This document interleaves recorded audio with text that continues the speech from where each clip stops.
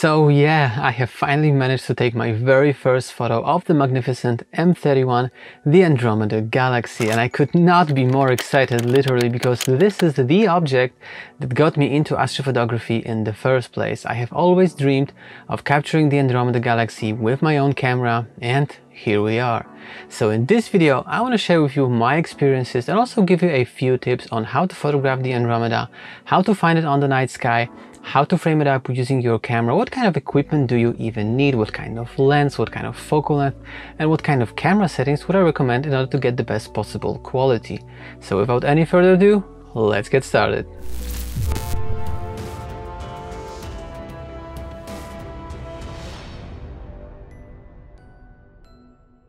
Okay, so the first thing that you need to do before you even head out into the night and try to take a photo of it is that you need to figure out whether is it feasible to take a photo of the Andromeda given your current location and your current time, because not every deep sky object is visible throughout the dark night in every location on Earth on every given arbitrary time.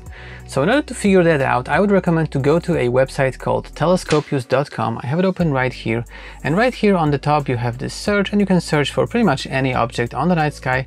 Right here I already have the Andromeda Galaxy M31 open, and what you can see right here on the right hand side, you can see the graph, and this graph sort of shows you the elevation and also the azimuth. The blue part on the left and right is daytime, the yellow parts is the twilights, and the black part in the middle is the dark night, and the green line at the bottom is showing you the horizon line. So right here, as you can see, the Andromeda is pretty much visible very high above the horizon throughout pretty much the entire night. So this time of year is perfect from my location. So you need to check that first, whether is it even possible given your location like I mentioned. And by the way, I have a full separate video about how to find objects on the night sky, how to use sites like telescopius.com in more detail. So if you have not seen this video of mine yet, it will be on the end screen of this video, so make sure to stick around. So in order to take a photo of the Andromeda, of course you're gonna need a telephoto lens at least, but this is a common misconception. I was actually pretty much intimidated by the Andromeda because I was reading that it's a very far away object and I probably need a telescope or a very long lens of focal length for like 600 millimeters on a full-frame camera or something like this.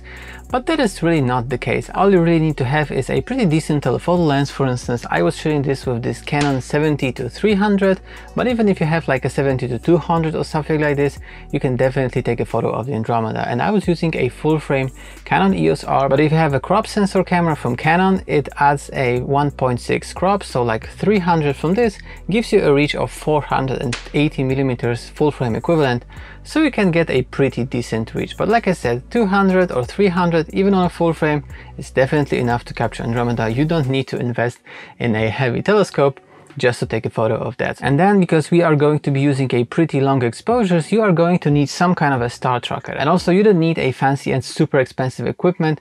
All you need to have is just a portable star tracker like this Skywatcher Star Adventure that I am using. And because we are going to be using the telephoto lens, I would recommend to have a declination bracket, a dovetail with a counterweight in order to mount the lens on top of that, because it's going to be pretty heavy and it's going to balance on the tracker way better. But if you don't have it, if you only have the ball head attachment on the Skywatcher Star Adventure, you can definitely try to do it as well. But bear in mind that the tracking accuracy may not be as good as if you have a properly balanced tracker, but you can definitely give it a try. And now, assuming that it is possible to shoot the Andromeda for your current location, you actually need to head out and you need to go into a pretty dark location. Generally, the darker the sky, the better the results will be. You can use the Bortle scale class in order to figure it out which place around your neighborhood you need to go in order to be in the best possible quality of the sky. Typically, you need to get away from the city as far as possible. But actually, when I went out to shoot the photo that you've seen in the intro, I didn't drive off very far from my city, and I live in a pretty big city down South Poland. It's called Krakow, and I drove like maybe 40 or 30 kilometers up north and west from Krakow, so I wasn't very far away from the big city, and despite of that I managed to take a pretty decent photo of the Andromeda. So now that you are out in the field, let me actually show you what can you see out in the night sky and how to find Andromeda. So right here we are in the app called Stellarium. This is an app available for pretty much all of the operating systems, and it also has a mobile app on your phone, so you can definitely access what I'm seeing here right here on your smartphone if you are out there in the field.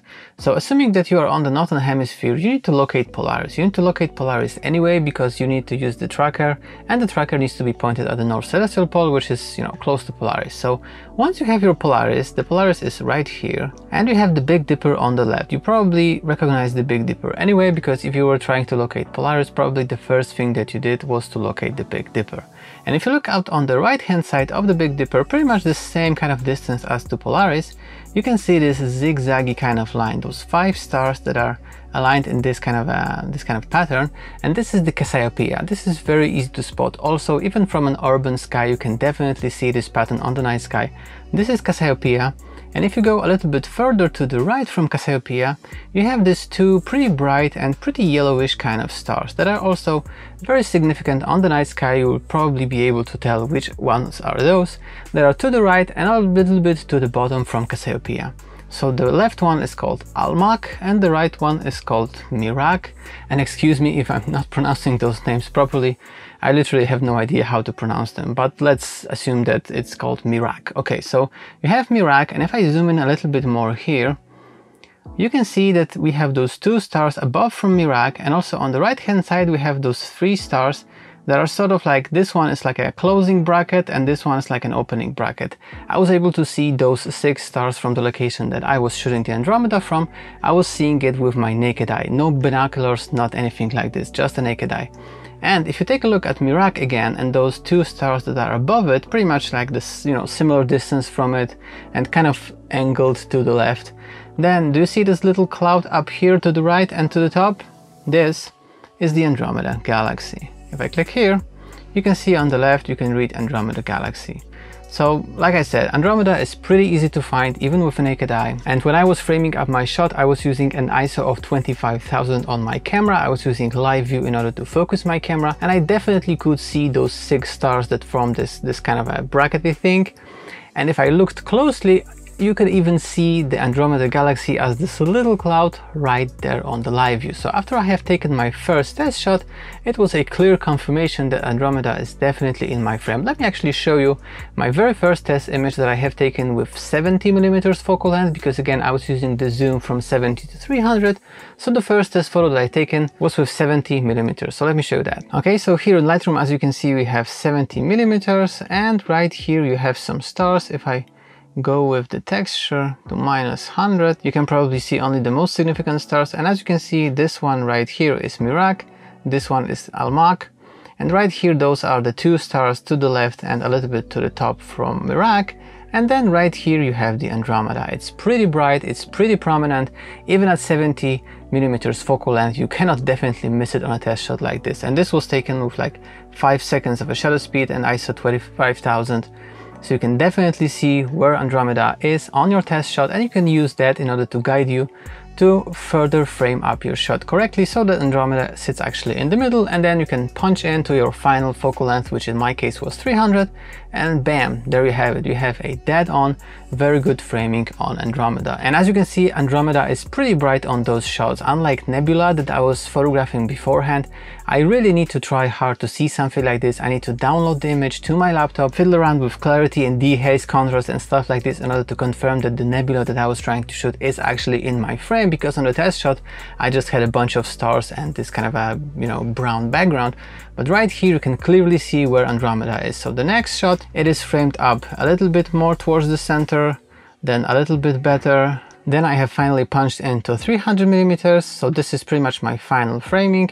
And then I adjusted my ISO and my exposure, and I settled for an image that looks like this. And this is with some kind of little corrections before even stacking. So as you can see, 300, I was using a shutter speed of 100 seconds, which is like 1 minute and 40 seconds. f5.6 and ISO 1600. And then I of course left my camera running to take as many exposures as possible, so I can then further process them on my computer, I could stack them in order to bring out the detail and reduce noise. And one thing that you need to keep in mind if you are deciding on your final exposure settings, your camera settings, to take your light exposures, you need to look out to not blow out the highlights in the center of Andromeda, because in the center of the Andromeda Galaxy there is a supermassive black hole, and the stuff that is circling the supermassive black hole, the accretion disk, is generating a lot of light. So it's very easy to actually blow the highlights on your photos near the center of Andromeda. So what I would recommend you to do is not try to push the histogram towards the right in order to like capture as much light as possible. I think for modern cameras it's definitely a good idea to keep the histogram somewhat on the left side. As you can see here in Lightroom, my graph is laying on this part of the histogram, and then if needed I can just raise the exposure in post-production. I can raise the shadows or any part of the frame without the risk that I was actually blowing the highlights in camera in the first place. And as you can see, if I enable this highlight marking and reset this to the raw image, as you can see right here, I am actually blowing a little bit of the highlights right in the middle of the Andromeda Galaxy. So if I have used a higher ISO or a longer shutter speed, I would run the risk of actually blowing a little bit more around the circle. So this is something that you need to be aware of if you are shooting deep sky objects like a galaxy with a supermassive black hole in the center of it. So once you have everything set up, you have your final framing, you have your final exposure settings, you just need to leave the camera running under an intervalometer and capture as many exposures as possible, like I mentioned, in order to get the best possible quality later on in post-production. And also,